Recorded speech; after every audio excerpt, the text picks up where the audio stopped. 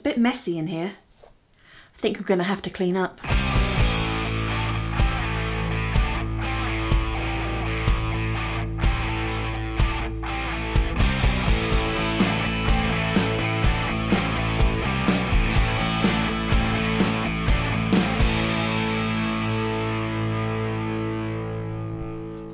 Hello, I've been expecting you. Actually, it's a bit dark in here. Shall I turn on the lights? There, that's better, isn't it? So as you can see, the studio is looking like a little bit of a tip at the moment. So what we're hoping to do today is to clear out some of that stuff and get a nice bit of redecorating done in there so it looks a bit more tidy, spacious and recording friendly. Whilst we're doing that, I thought it might be a really good idea for James to show you some of the recording equipment that we actually use, the things that are actually going to go into this beautifully redecorated studio. So I've got to go make some food because I'm hungry, so let me pass you to James. I didn't realise how much Megan acted like a Bond villain. It can't be just me that thinks that. Now, Megan was definitely right that this room needs to be tidied. It is an absolute tip. We're going to clear out the room and continue on painting the walls and do some decorations with some of the things that we've bought to accentuate the room. Anyway, I'm here to talk gear. First, cameras. Now we have 2 cameras, or at least we would have 2 cameras if Amazon actually hurried up with their delivery today. More on that later. I'm definitely not impatiently waiting for a new present to be delivered and checking my phone every 5 minutes.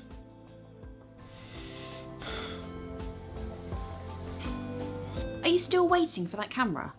Could you do something more productive, please? You know, like hoover the living room or the bathroom needs cleaning and you have a... Can you put that phone down? I'm talking to you.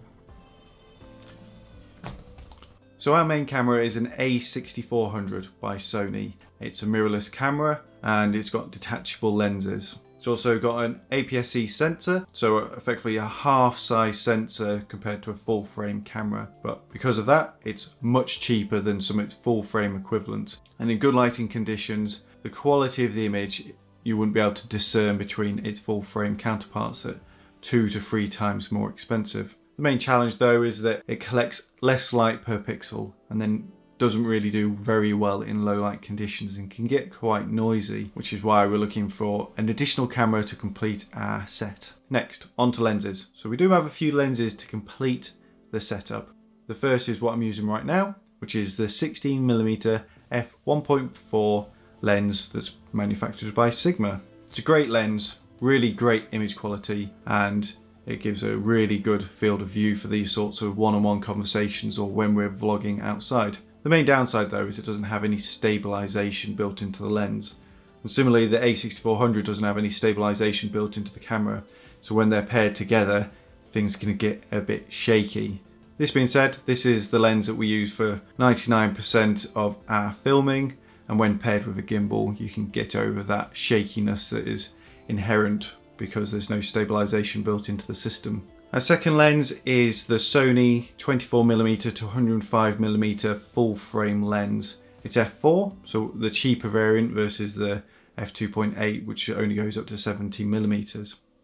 Really great lens, but because this camera isn't fantastic in low light, it's an f4 is too slow really to use inside. So it's a perfect lens for outside to get some good B-roll. So why did we get a full frame lens? We've got an APS-C camera, so really we should be buying APS-C lenses, which are a bit cheaper. Well, really, we had a view that we were actually going to upgrade to a full frame camera, so it made more sense for us to start investing in full frame glass.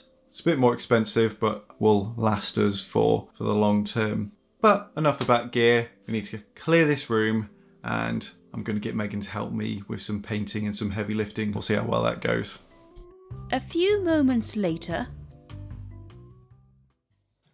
So, it's finally dinner time. We're having a wonderful meal right now, and Eloise has decided to throw a bowl off the table in frustration. Now, we have been doing a bit of decoration, but it's not been going as quick as we expected, primarily because we've got Eloise and maybe one of us is a bit more lazy than the other. I'm looking after your daughter, thank you very much. Hey, who says I was talking about you? It was implied. It was true.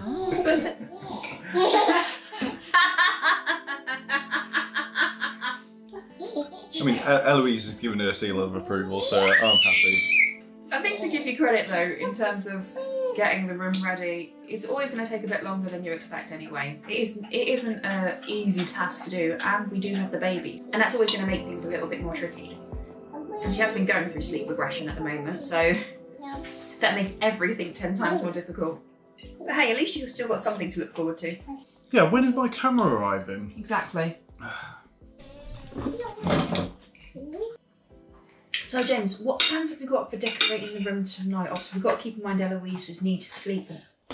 James? James? Oh, for goodness sake. It's here.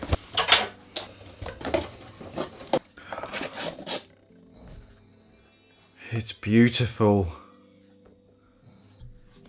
So, what have we purchased? Well, this is a new camera. We knew that we needed another camera. It's useful for us both to be able to film when we're out and about. And I wanted to get a bit of an upgrade. And this is a full frame camera. This is the Sony A7C. So, as you can see, it's a much bigger sensor than the APS-C camera. And if I wobble it up and down, you may be able to see, you might not be able to see, it's got in-body stabilization. So the sensor itself actually moves up and down to compensate for wobble, which the A6400 does not have. So we're hopefully going to have a bit more of a smoother, less shaky, free world going forward.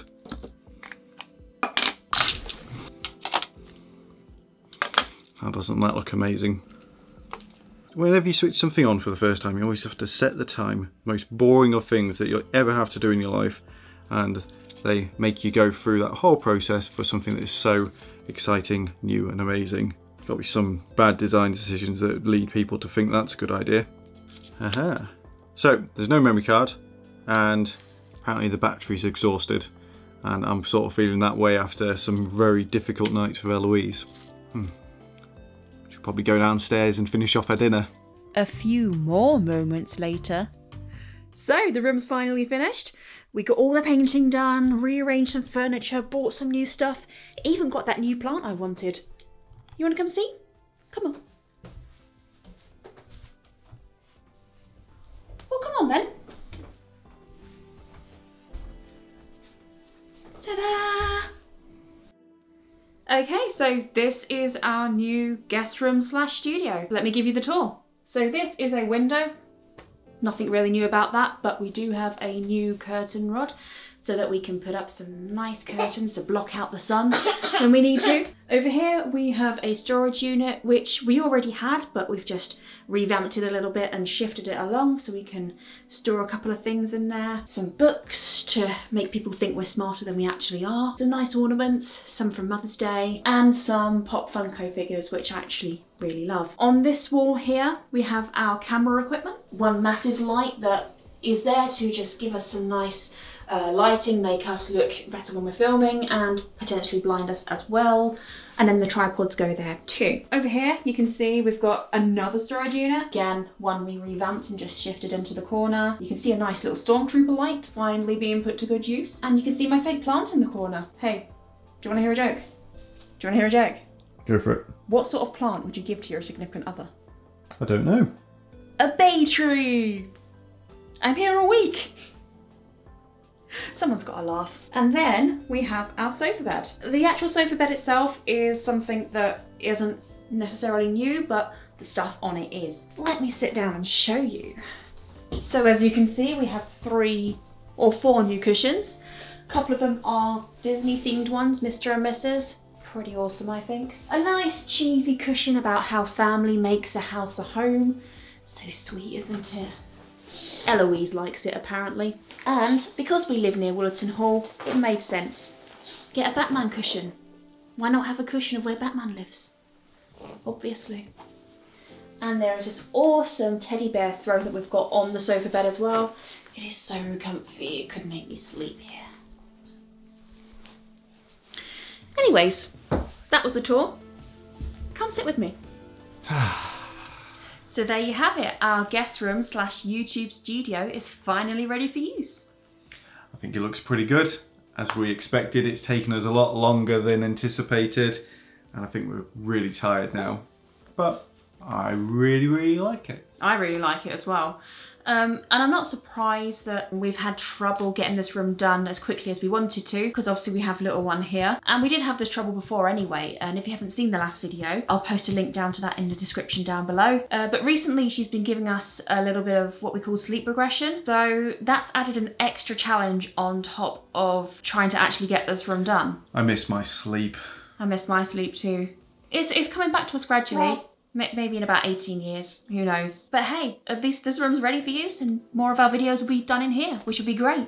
So thank you so much for watching. Remember, if you like what you've seen today, like this video, leave a comment down below, and subscribe to our channel to see our everyday goings on and our journey through filming and parenthood. Otherwise, we'll see you in the next video.